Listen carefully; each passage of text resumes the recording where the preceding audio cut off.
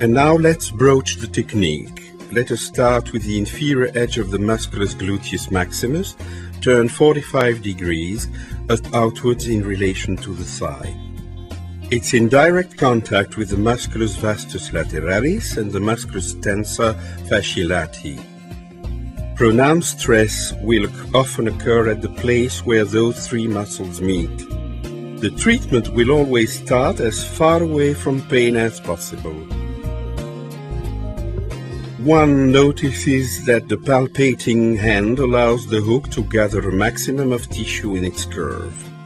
Work is slow, precise, closely dependent on the information given by the patient.